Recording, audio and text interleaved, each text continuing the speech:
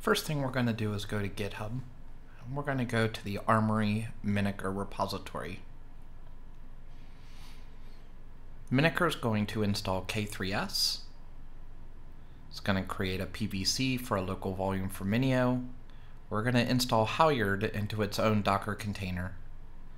Some minimum system requirements are located in the README, and the installation guide is at the bottom. Once you've done all of these, you should be able to run an install script, and that install script should create and configure everything automatically. If we go into our virtual machine, we go ahead and do a simple kubectl get pods. Here we can see that we've got K3s and Spinnaker up and running in a VM.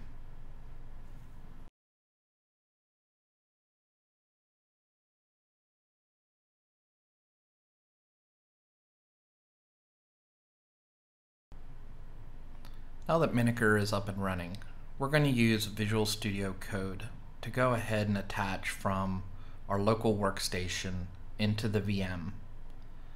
The way we're going to do this is using the remote SSH client. So there's some installation guides here where we're going to install the remote development extension pack. And when we do that, we're going to be able to have a way to be able to SSH in and be able to edit files remotely inside of our VM. First thing that we need to do is we need to find out what the IP address is of our virtual machine. Once we have that, we can go into Visual Studio Code, click on the little icon in the bottom left-hand corner. We're going to look at our connect to host, open configuration file.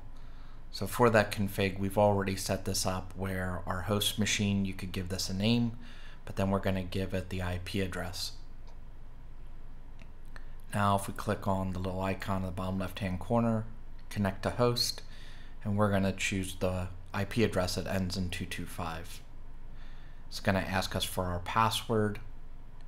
Go ahead and enter that, and a remote SSH window will have been created in Visual Studio Code. I'm going to go ahead and maximize this window so we can go ahead and open up the Files tab. Inside the Files tab, we're going to open a folder, and we want to go to where Halyard is currently storing all of its configs. This is in /etc Spinnaker. There is a .how folder inside of there. Inside that .how folder, what we want is we want to be able to see the profiles and the staging area. To be able to remotely connect, we're going to need to modify some of the services. For the services, what we want to be able to do is to point the actual base URL to our local machine.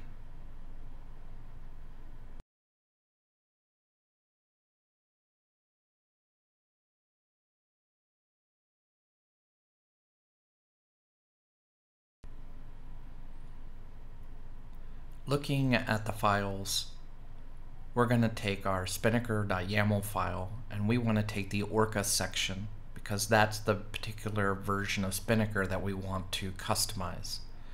So what we need to do is we need to create a spinnaker-local.yml file. And we're going to go ahead and paste in the Orca entry. We're going to modify the base URL to be the IP address of our local machine.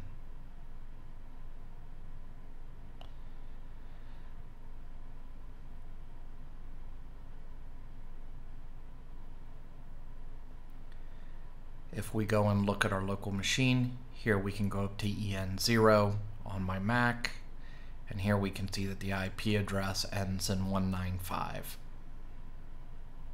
Go ahead and change the base URL to your local machine's IP address.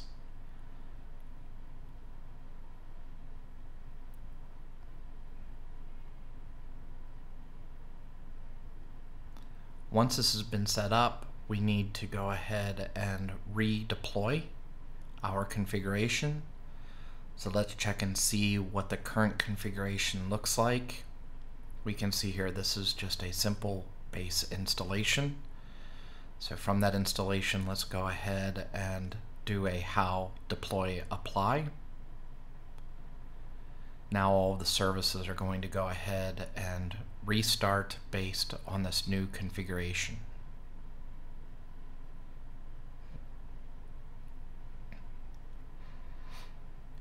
What's going to happen is there is a folder in the default section that when we go in, there will be a staging folder that will end up getting created, which will be taking the base how config and all of the profile customizations, and it will go ahead and route those to the appropriate services.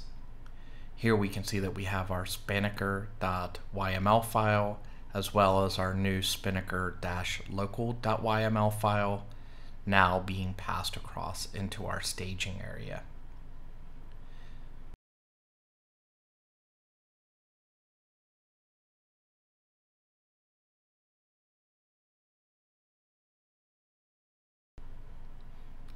Now inside of IntelliJ, we have already gone ahead and cloned Spinnaker Orca into our current IDE. If we look at the module Orca Web, inside of here we're going to go in and look at the Java services. Every service inside of Spinnaker leverages Spring Boot. So what we're going to do is we're actually going to look for the main executable. If we look at the main executable inside of our IDE, here we're seeing that we can actually execute this. Let's look at the configuration that we've already set up for this. So our remote debug, we can see the main class. If you have issues connecting, you may need to set the server address to all zeros to bind to every IP address.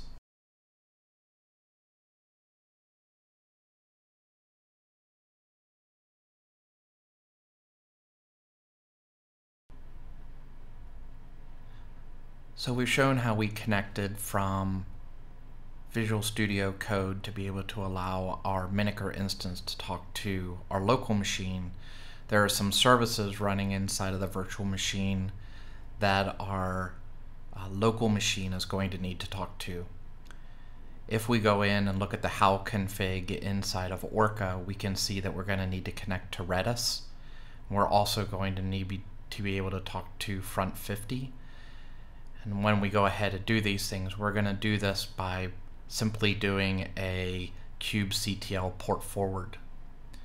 To be able to do that, what we need to do is we need to go ahead and actually get the kube config from K3s so we can run it on our local machine. If we go and look at the /etc rancher K3s folder, inside of here there is a file called k3s.yaml. What we need to be able to do is we're going to copy everything that's inside this file and we're going to go ahead and put it into our .kube folder on our local machine. If we go in and look at the .kube folder, here we'll see a file that we've already got set up for this video. We pasted this file in here. This is the exact same config except inside of the server location. The server location here is going to be the IP address of the virtual machine itself. Now we're going to go ahead and export that kube config so it ends up becoming our default. And then we're going to go ahead and run our Kubernetes commands. So we're going to do a kubectl and we're going to do a port forward for the different services. So the first port forward we're going to do here is to Echo, and Echo is running on port 8089.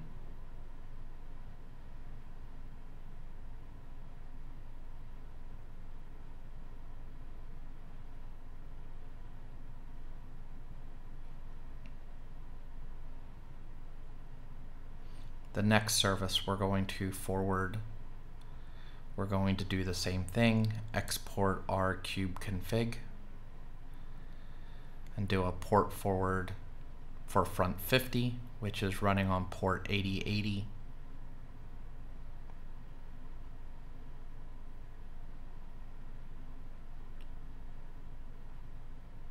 And the last one that we're going to do is we're going to attach to Redis by doing a port forward to 6379. Now that all the port forwards are now configured, we can go back into IntelliJ and we can actually run a debug environment.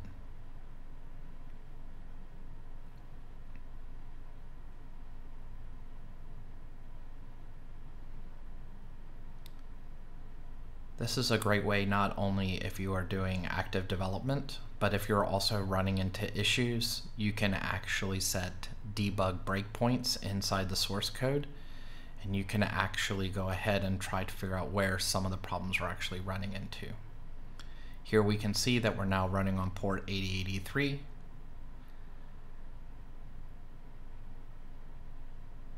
And now that's attached to the 8083 that we set up in our base URL.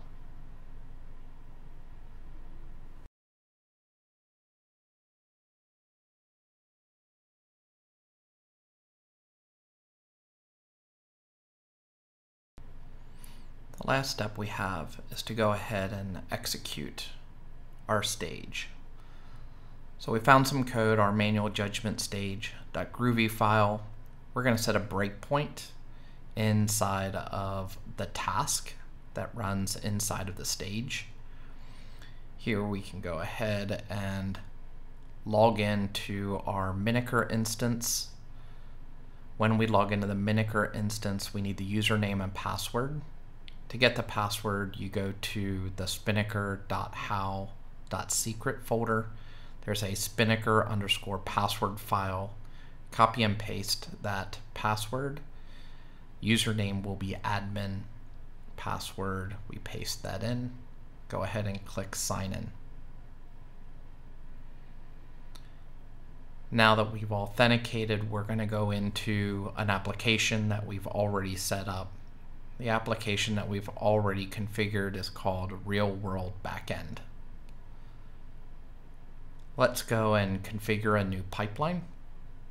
This new pipeline we'll just call Minnaker dev. Go ahead and click create. Now we have our new pipeline created, so we're going to add our new manual judgment stage. Let's go ahead and set some of the properties for this particular stage so we can see what these values will look like inside of IntelliJ.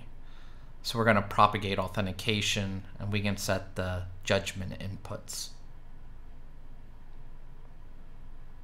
Now that we've saved the pipeline, we need to go back and execute this pipeline for it to actually show up inside of IntelliJ. As soon as we click run, it will automatically go over into IntelliJ, and here we can see that we are executing this stage. We can see the stage ID as well as the execution ID. We can see some of the properties that have been set up, so we can see that we're using a manual judgment stage and the name for that particular stage. We can step over through the code, watch as the properties are being populated, any other things that may need to take into effect. You could use this if you were running into issues into your own Spinnaker instance just to be able to do some additional debugging. Once we get to the end of our stage, here we can see our notification state, execution status, and any outputs that we might have. Inside of our executing pipeline, what we can do is we can actually go in and continue running our application so we can actually fill out the manual judgment. Let's go ahead and click yes, click continue. Here we can see that our stage has executed and is now completed. Thank you very much, and hope to see you in our next video.